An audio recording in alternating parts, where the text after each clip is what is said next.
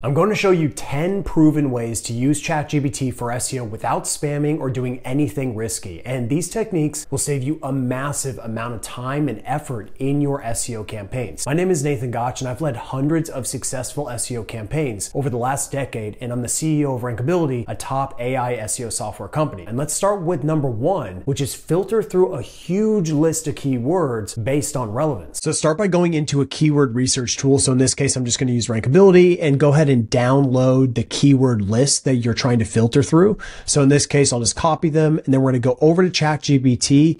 And what I'm going to do is use this very simple prompt, and I'll have all these prompts below the video. But for now, just let me walk you through this real quickly. So essentially what we're trying to do is we're trying to take this huge list of, let's say, 400 keywords and narrow it down into the most relevant keywords to pursue. And this is kind of just stage one of filtering through keywords, but it's the most important because we want to see how close is this keyword to actually making us money in this business. Okay. And the shorter that gap is, the better it's going to be. The longer that gap is, the further away someone is to actually making a buying decision, the worse that keyword is going to be and the lower priority that it should be. So in this case, you can see here, you're going to see what the company sells. So in this case is bankruptcy lawyer in Atlanta.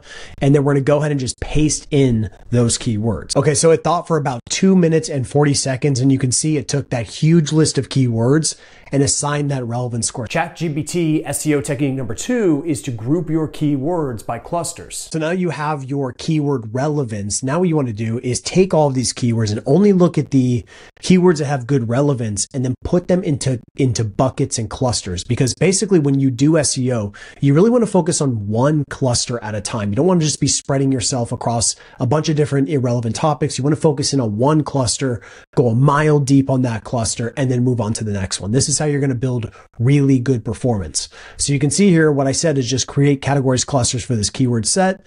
And then basically what we're doing is having it put it into a table. So now you can see it's going to go ahead and build this for us, and it's going to put it all into the appropriate categories and clusters, putting each of these topics into the right buckets.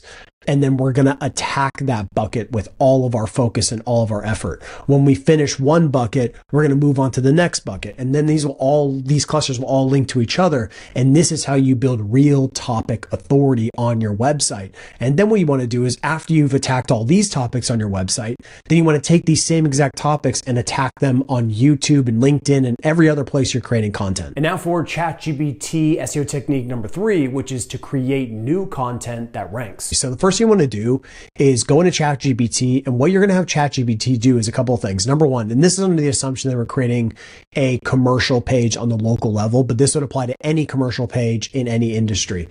Okay, so this case, we're going to do HVAC, and what we're going to do is we're going to have it crawl a specific website here. So this is going to be the website that we're going to be creating a commercial page on.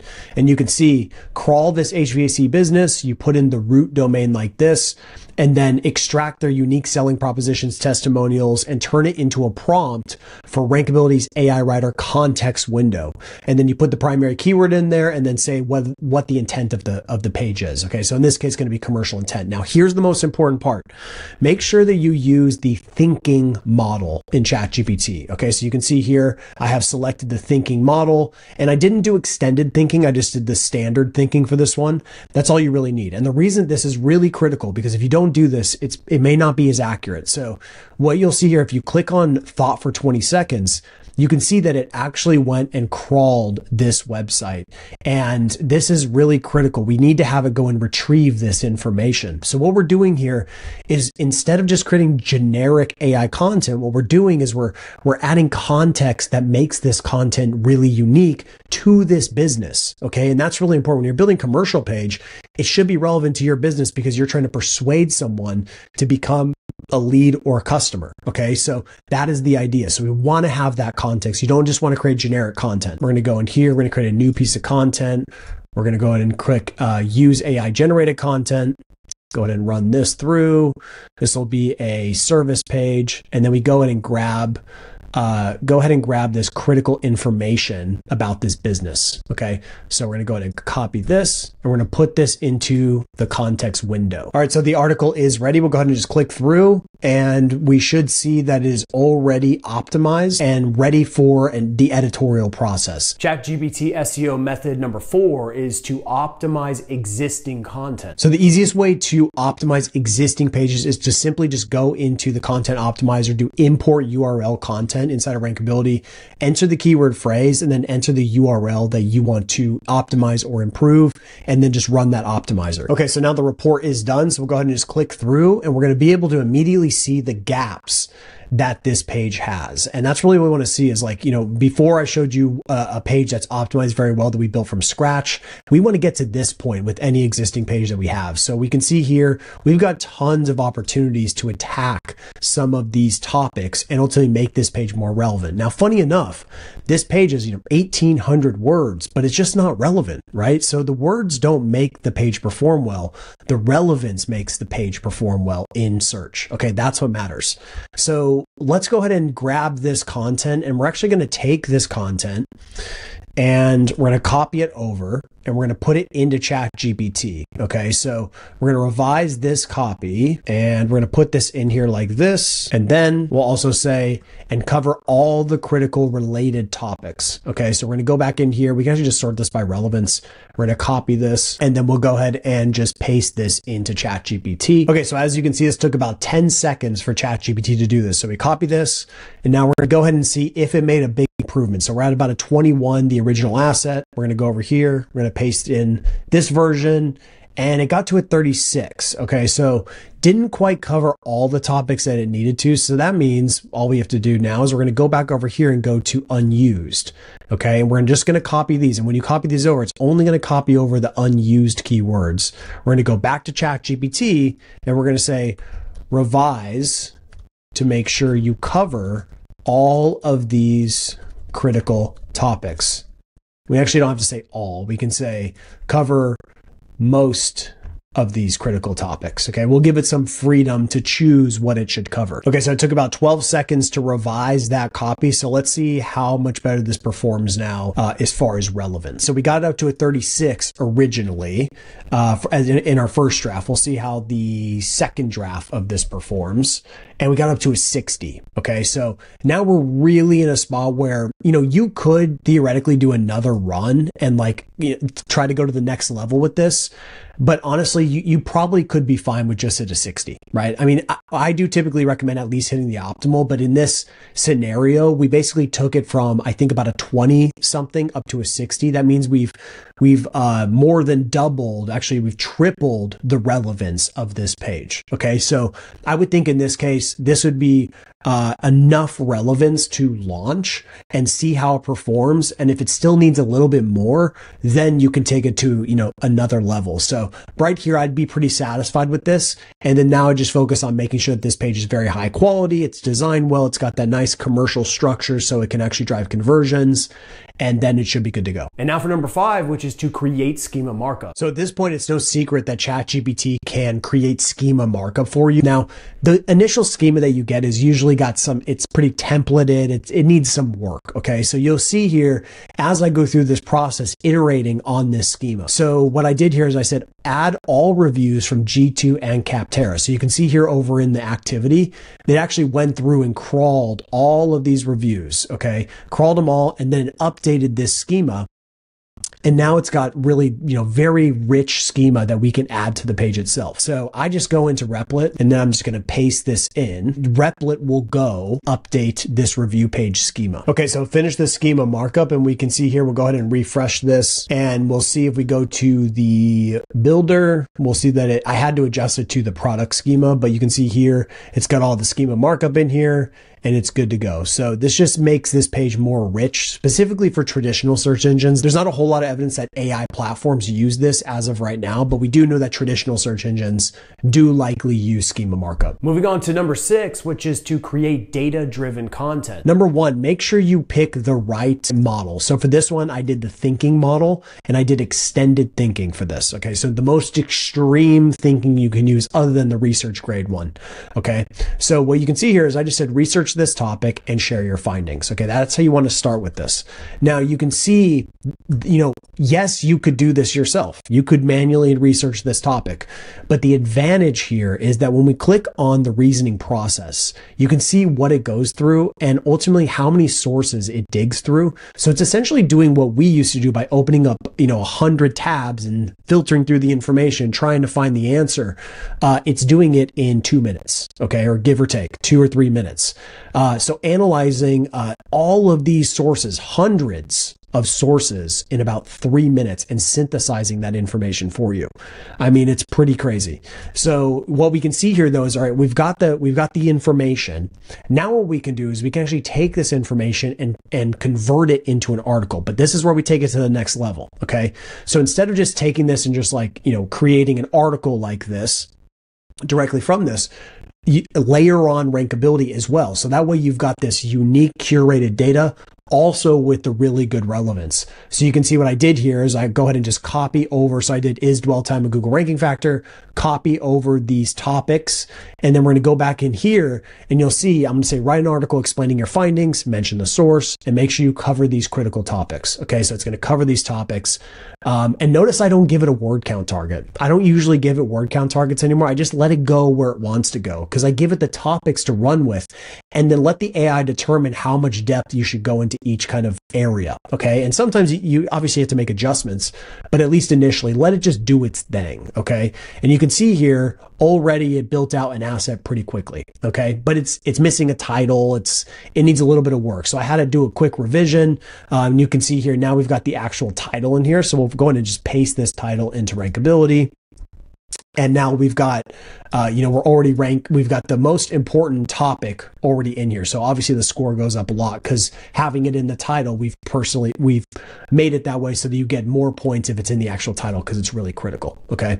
So short answer, you can see here. So we'll go ahead and paste this over, just copy this, what it built, and we'll see how this draft did. And we'll take a look.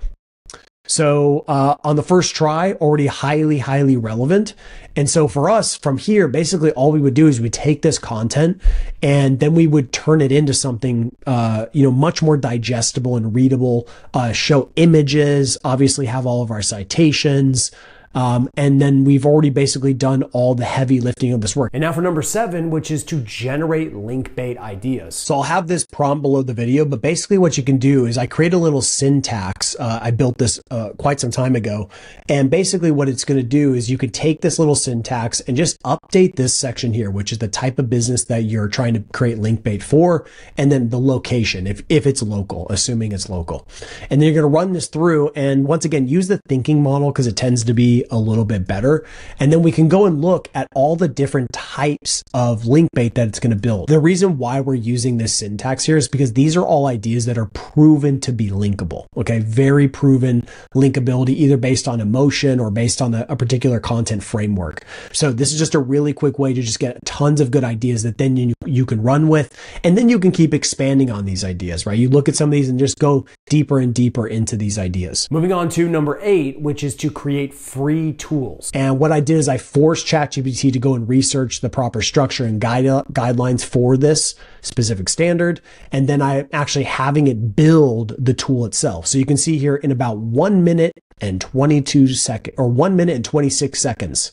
Man, sometimes it blows my mind how quickly it does stuff like this. But you can see here, it built out the HTML. It even built out the CSS and the JavaScript, everything. It's good to go completely. So all I have to do is go over here and look at preview.